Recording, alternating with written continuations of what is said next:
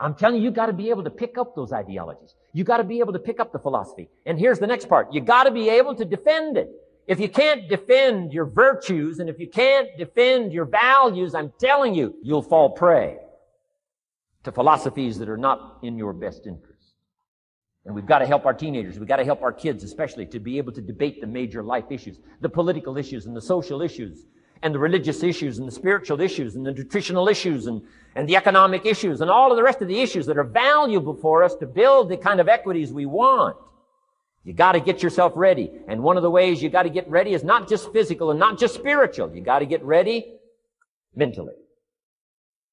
And this is where Schoaf went to work on me, to be ready mentally, to develop the philosophy and also be able to defend your virtues and your values. Let's go through it. You need a good library.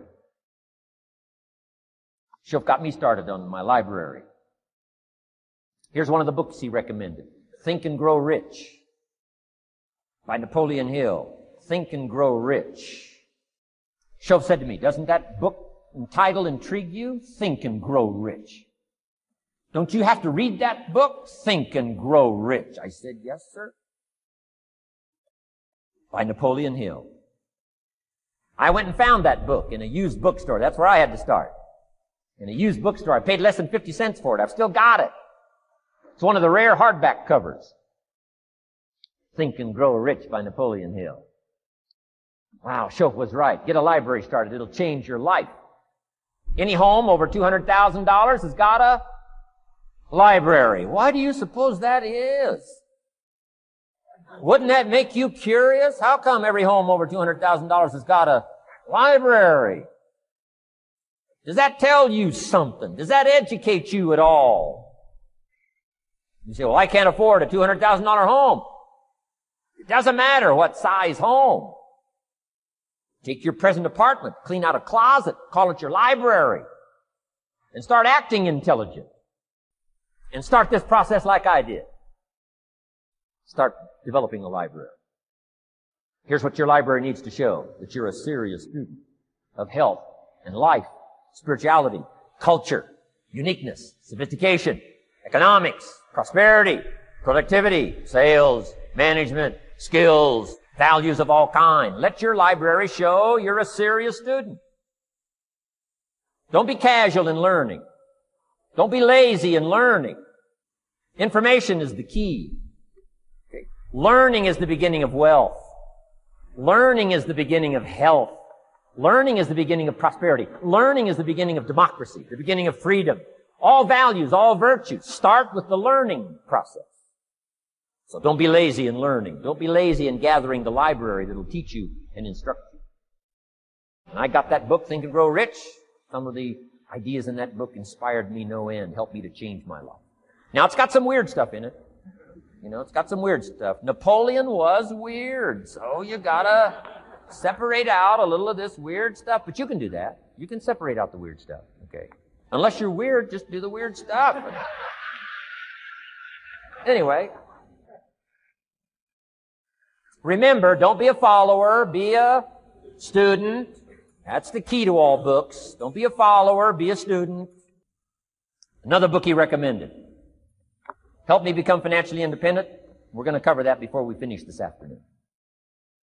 The book was entitled The Richest Man in Babylon. The Richest Man in Babylon by George Clason, C-L-A-S-O-N. This little book, The Richest Man in Babylon, I use it as a textbook teaching teenagers how to be rich by 40, living in America. 35 if you're extra bright. Much sooner if you find a unique opportunity. I got rich by the time I was 31, didn't wait till 35. If you find a unique opportunity. So we'll get into that after we come back from our next break. Richest Man in Babylon. Get your library started. Here are some key sections to put in your library called mental food. In fact, we call it food for thought. So important to nourish the mind, not just the body, but nourish the mind. Key phrase. Now it needs to be well balanced. You can't live on mental candy. Somebody says, well, I just read this positive stuff. That's too second grade.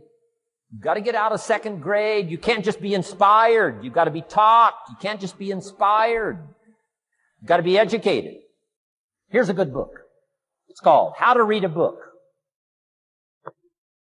Good title. How to Read a Book by Mortimer Adler. In this book, How to Read a Book, Mortimer, you know, is the chief editor of the new Encyclopedia Britannica. A good set of books, right, to have in your library. Encyclopedia Britannica, chief editor, Mortimer Adler. He's in his 80s. Still active, still writing books. I've got several of his books. The 6 Great Ideas, a lot of books. Mortimer Adler. But he wrote this book, How to Read a Book.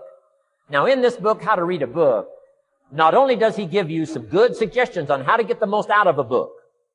It's one thing to read it. It's another thing to get the best out of it. He'll give you some techniques on how to get the best out of a book. It's very good.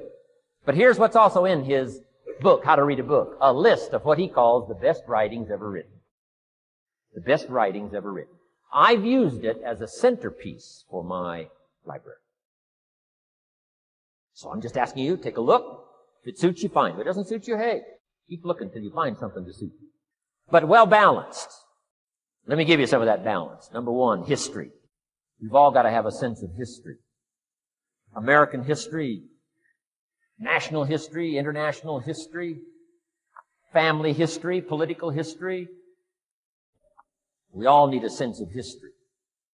Shortest history lesson. Opportunity mixed with difficulty. No matter how far back you go, 1,000 years ago, 2,000 years ago, 3,000, 4,000 years ago, I'm telling you, it all reads the same. Once you understand the thread that it isn't going to change, then what's going to change for my life? Answer, looks like I'm going to have to change. History helps us to understand how it is, what there is to work with, seed, soil, sunshine, rain, and what human beings have done with it in the past. And how many of them have, like I did by age 25, they have messed up. That's what history's for. Be a good student of history. Here's a good book, Lessons of History by Durant. Lessons of History by Durant. This little book is only 100 pages, but I'm telling you, it's so well written, you'll be intrigued, as I was.